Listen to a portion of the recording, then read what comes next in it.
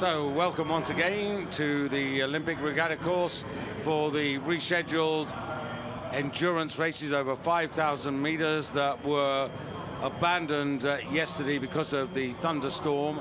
And so very shortly we'll be under the way with the men's individual kayak. And if you're not familiar with this particular type of racing, very different to the straight line action down the regatta course. It's a course of 5,000 meters comprising a number of loops, and these are the names of the men who have entered this competition. But we're going to keep a close eye on this because of the rearrangement. There is a possibility, as a result of previous travel arrangements, that one or two of these athletes may not participate. That's only a maybe, but we'll try to keep you honest, so to speak, as they line up for the start. Max Rentschmidt, good to see his fans here, of course, part of the dynamic German four. Already, of course, a gold medalist, and in a way on this Sunday afternoon, now that all the main racing is done, complete freedom to paddle as he likes. And he's certainly going to be one of the men to watch out for as they come in to line up for this men's kayak 5,000. So sit back once again with Malcolm Johnson and myself, David Goldstrom. This should be quite a fascinating race. The men's kayak over 5,000 meters, a first long loop up to the 500 meter mark, and then when they've completed the first lap, then they go round another series of smaller loops, and you'll hear a bell to identify the last lap, which is not for us but for the paddlers, because believe it or not, some of them do miscount.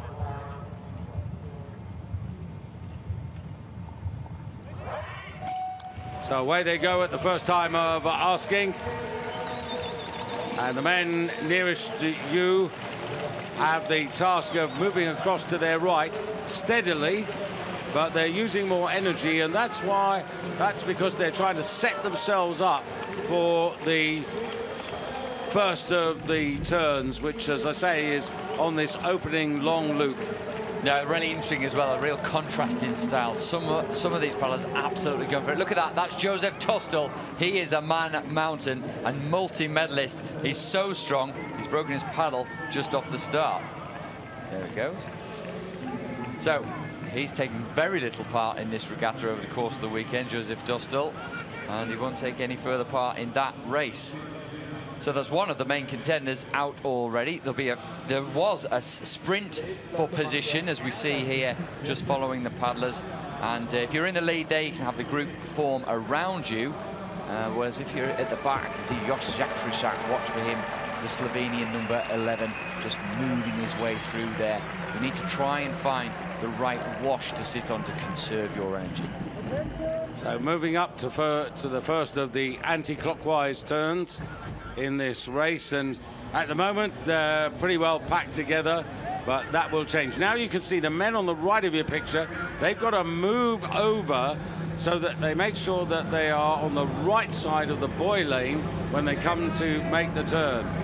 And if they're squeezed out, and well, these things do happen. They absolutely do. And Fernando Pimenta, who was leading, he's in the red cap and the sunglasses. He just has a look round to see where everyone else is. It might be that there's a sprint for the turn. There is, the Norwegian trying to get a good position so he can go around the outside of the boys for the first turn. See Max Rentschmidt there in the white sunglasses, just having a little bit of trouble trying to get on that wash. But, very comfortable in the front there, as we've seen him so many times. Fernando Pimenta in the red cap. Well, I'm not sure that everybody was legal there. Well, Pimenta, that was the first boy with the flag on there, but he didn't leave a lot of room for the other paddlers to get on the inside. Just a little warning to the Norwegian to say, well, watch out, I'm in charge here, thank you very much. I'll go as tight to that boy as I want. And the Norwegian clattering the boy, Edvin Vold, but I think he got through on the correct side of it. Yeah, and it's Pimenta ahead of Balint Noah of Hungary. who would be also one of the men to keep an eye out for this particular race. Yeah, absolutely, really fantastic paddler, Balint at the short distances, but also this endurance event. Interesting to see that a lot of the paddlers who are good over 500 meters and 1,000 meters also very good at the 5,000 meter racing. Not only do you need a large aerobic capacity, but also you need a tactical brain as well. And the tactical brain of number 8, Fernando Pimenta, means that he's just decided to let somebody else take up the mantle and work hard, and that is Balint from Hungary. And Pimenta happy to sit in on the wash, on the wave created by the Hungarian, and conserve his energy. Well, Balint was the European champion a year ago from Ale Urania, who would be a real challenger here. He represents Belarus, but like Russia, no Belarus athletes permitted to participate. Pimenta got the bronze medal a year ago ahead of Samuele Burgo of Italy and Mads Pedersen. Max Hoff of Germany was their representative a year ago, and he finished in 6th place. Yes, we've just seen the racing there. That's really interesting. These could be the first, the main protagonists. It's Max Rentschmidt just moving up on Pimenta there. Didn't maybe take the lead, but wanted the best wash, which is the one on the side of Pimenta. He's taking it, very happy with that. Pimenta has a look round, maybe even a quick word with his German competitor. In fact, they exchanged a few words there, and those two leading the way. Neither of them willing to relent. A man who should be able to play a part in this race is Jost Jakrasek, I should say, of Slovenia, who's normally there or thereabouts in this competition, but now the group's beginning to establish themselves. Yeah, they are there. They're just the German getting clattered a little bit there.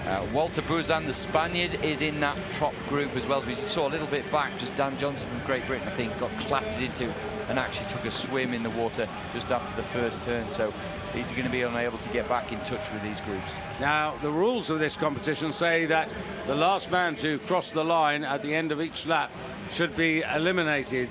We used to call it devil takes the hindmost, so we're just keeping an eye to see whether that rule is being enforced here. There you can see that there's Jost Jakrasek, who you mentioned, number 11. I think it was Dan Johnson just taking a swim in the cool waters here of the very clean and clear lake in Munich. And lap 1, the big lap, is now complete. So the race now settling into the shorter loops now. Pimenta very happy to sit up there. Boat 9, that is the Hungarian, and that is Balint. Also in picture there, very close to the action. That's Walter Bouzan of Spain. I just thought he was going to make a move, but he hasn't, in fact.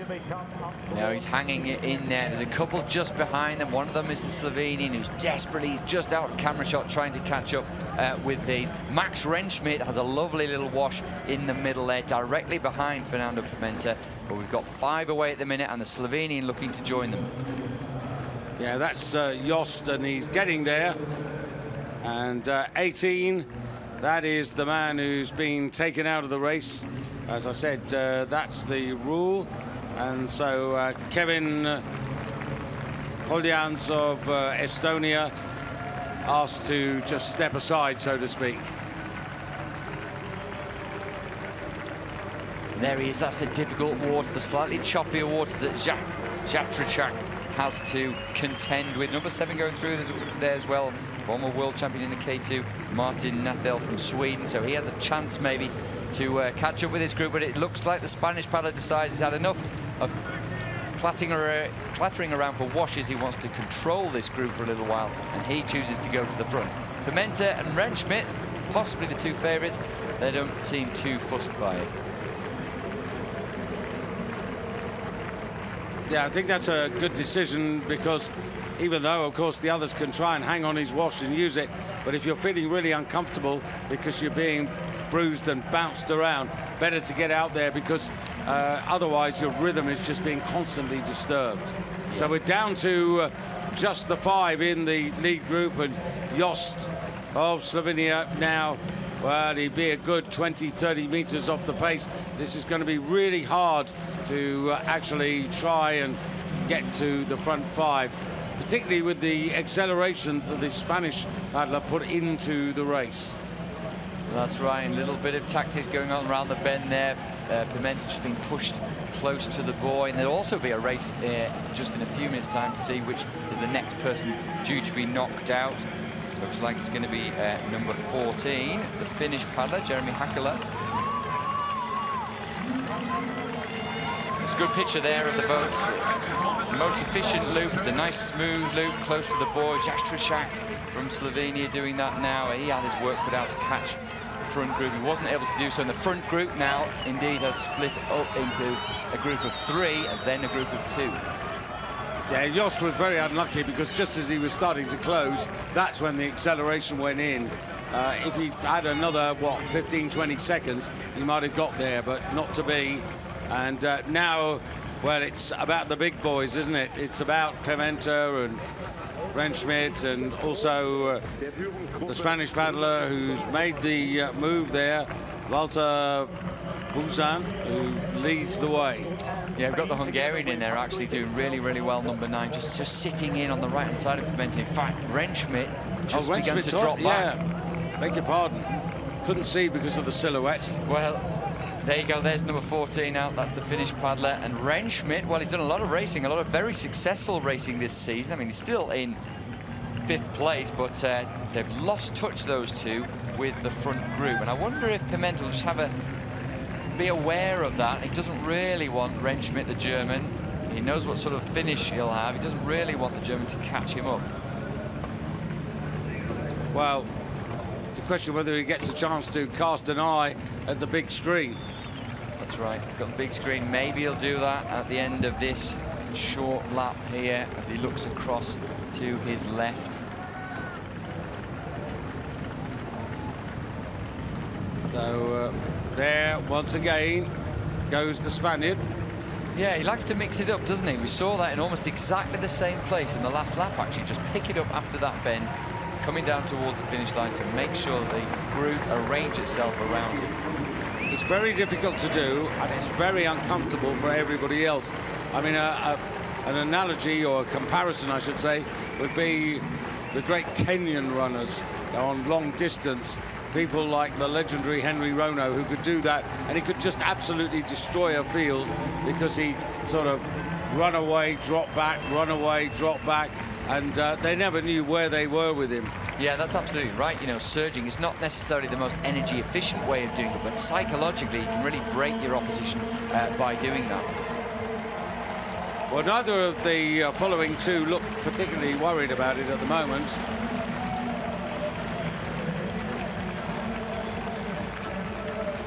Yeah, you can see that's Norwegian, and that's Max Rentschmidt as well, the German just behind him in the blue belt. They've got a gap, and they've got a lot of work to do if they're going to catch that front group of 3 there.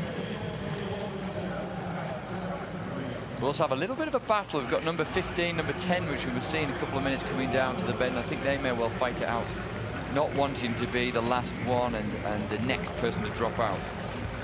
Yeah, Nicola Ripamonti is 10.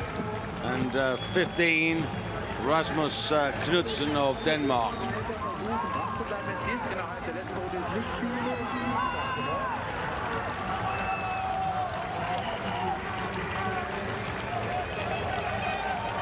Really interesting there. Fernando Pimenta just taking it up after that bend. He's gone round in front of the screen now, and I don't know whether he's decided to go early or does he just want the group to form around him, but he certainly gapped the Hungarian there. Hungarian's almost down tools. That leaves only 2 now at the front of this race. Well, it's a bit like Fernando actually saying, well, if you want to mess around like this, I'll show you how it's done. He's done that. It looks like it's the Italian, number 10, that's going to be dropping out. Judging by his body language, as we can see from commentary, he's actually quite relieved at that. And there are the lead two.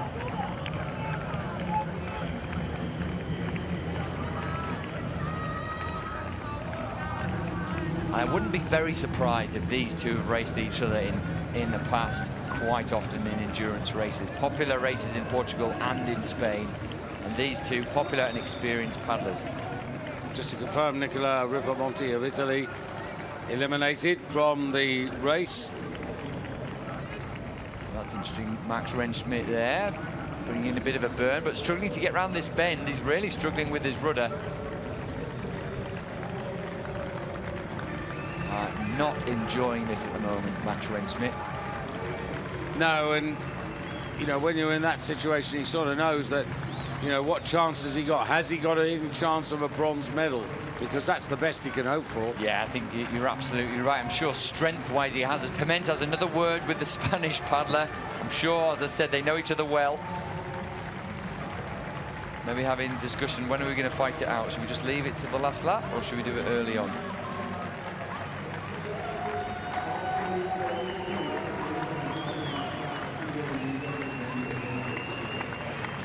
Pimenta's the man who has the history in this race, and he'll be delighted that Kevin Santos, his teammate, has collected a gold today, and if Fernando can get one as well, that will do no harm to the support that the Portuguese Federation. Marcos Oliveira, the General Secretary, he's the man in charge of, well, essentially finding the money to keep the squad going. Yeah, it's not an easy task for the Portuguese. They have some very successful paddlers. They have a good club system, but they don't have a lot of money accessible to them. But they do have a great facility at Monte Moravello. I'm sure we'll see events coming their way again, major internationals in the next few years.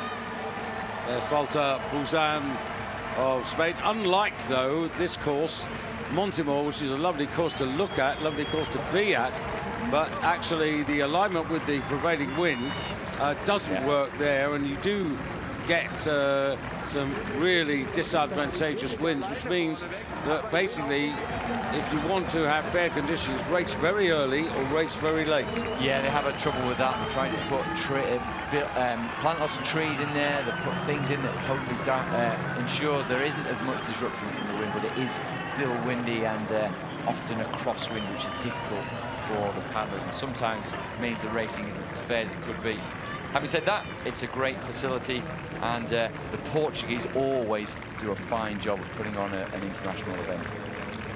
Well, here's the chasing group, and you can see Jost Zakrasek has actually connected with this group, which is very interesting because that potentially puts him in with a chance of a bronze medal. Well, it does, and if anyone's going to be there in the fight at the end, he will. He's very, very experienced whitewater paddler there. He's at the back of that group, just cruising on the wash, experienced in 1,000 meters, 500 meters, and 5K. So he gives himself a good chance. Max Rentschmidt's dropped off that group now, so unlikely he's going to be in the fight for a bronze medal.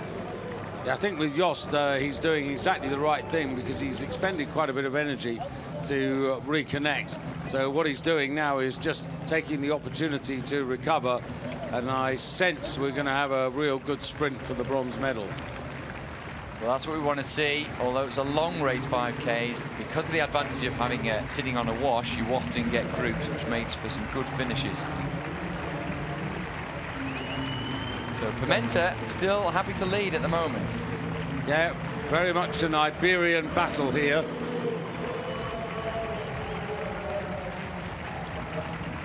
Because Pimenta stayed on longer than he originally planned to.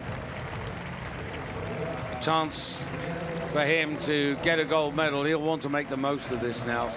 He's done the hardest of the work. He's now established his position.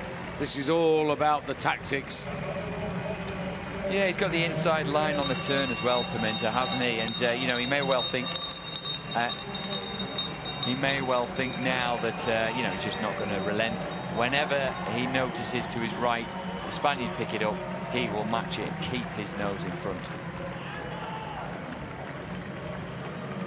It's going to be really interesting to watch those two to decide who sprints first. So this is the battle for third place. You can see Jost on the outside, just beginning to try and move himself. Well, he's on the inside as you look. Yeah, nicely negotiated around that buoy there. A bit of a contrast to Max Rentschmidt in the previous lap. Jos Jakrzyk knows what he's doing there. Look how close he just brushes the buoy as he goes past. Yeah, because the main contenders are on the last lap, and now the pace going into that chase group there as Jost decides that he wants to make a move. He feels good, and he wants to show his strength a long way from home. Yeah, that is a long way. We've got the whole of this lap now just to hold it. He's just gapped the other two there. He hasn't lost them yet, though. They're clinging on to his wash. They are indeed, but he is turning this into a painful chase for them. But he, as you rightly said, he hasn't dismissed them. Meanwhile, up front, Spain on your left, Portugal on your right, and it is Pimenta with the best part of a boat length. And he'll want to get into the turn here, and I would say accelerate out of the turn into the final straight and make his move, because he's got the strength to move a fair way from home. And they're just beginning to burn up here. Yeah. Poland involved there. Interesting that Jakrzyk just eased up there, Slovenian. He had a sprint early, couldn't break them, so he'll wait perhaps for one last try as they get round this bend to the end. Pimenta just having a look round, goes wide, keeps looking towards his right, our left, as if to say, come on then, let's see what you've got. And the answer is not a lot at the moment. No, Pimenta's paddle work and his blade work is so much more effective, getting better coverage. The other man just rocking and rolling, and Pimenta just going away, confident that he had the pace and the strength to move away to become European champion over 5,000 meters. It just puts in a little bit of acceleration in to finish in style. And so it's Spain who take the gold, Spain who take the silver, Portugal who take the gold. Yeah, and a really interesting, fascinating sprint coming up. Well done to Pimenta from Portugal. Disappointed with what happened to his boat at the World Championships, and quite a sprint coming now for the bronze medal. Looks like it's going to be Poland. That's number 20, really putting it in there. RAFAL ROSOLSKI, great result for him. He's got clear water between him and the rest of the field and takes the bronze medal. And Jost at the back just burnt off there. So Portugal, Spain and Poland, the 1, 2, 3.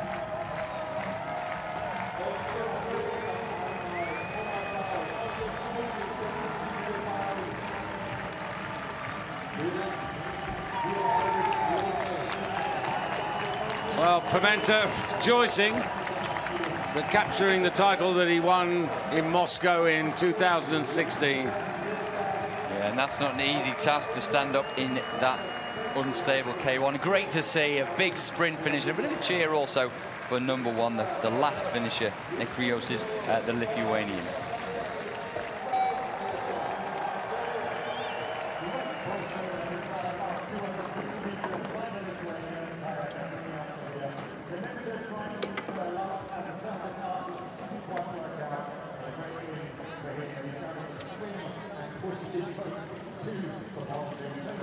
Is anybody going to come and give Pimenta a helping hand, I wonder? I think he's just going to push his boat in, use it as a float. It's not the first time he's done that. I remember doing it at the World Championships back in 2018. He's a very popular winner and obviously delighted there. Not delighted, Josef Dostal. Yeah, he wasn't at all, was he? Equipment letting him down there. There's Max Rensmit. I mean, such a fantastic paddler in a straight line, but struggled with some of the tactics today and probably pretty tired from his weekend's racing.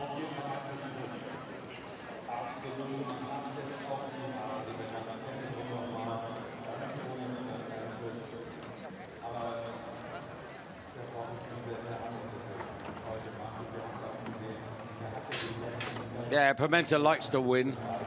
Oh, he does. He really celebrates. And at the World Championships, he had a problem because they had portages where you have to take your boat, pick your boat up on the pontoon and run further down the pontoon and get back in again. He actually damaged his rudder of his boat and therefore wasn't able to finish. And you could see the frustration on his face.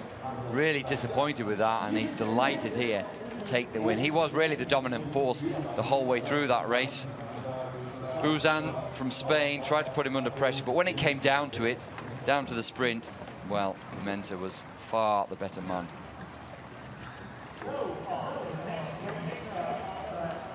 Yeah, and the defending champion, Noah from Hungary, not really at the races today.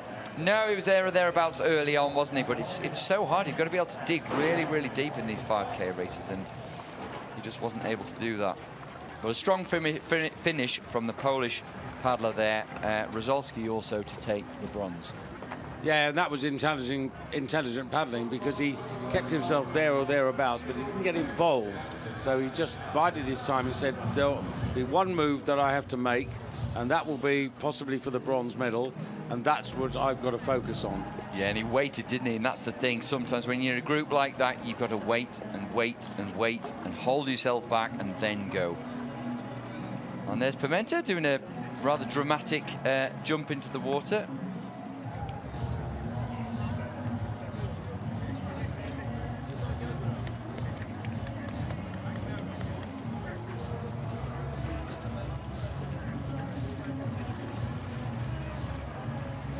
Some pictures that no doubt will find their way back home. Confirmation gold to Fernando Pimenta. Volta BOUZAN of Spain, good effort. A worthy silver medalist, and RAFAL ROSOLSKI of Poland, the smartest of the rest.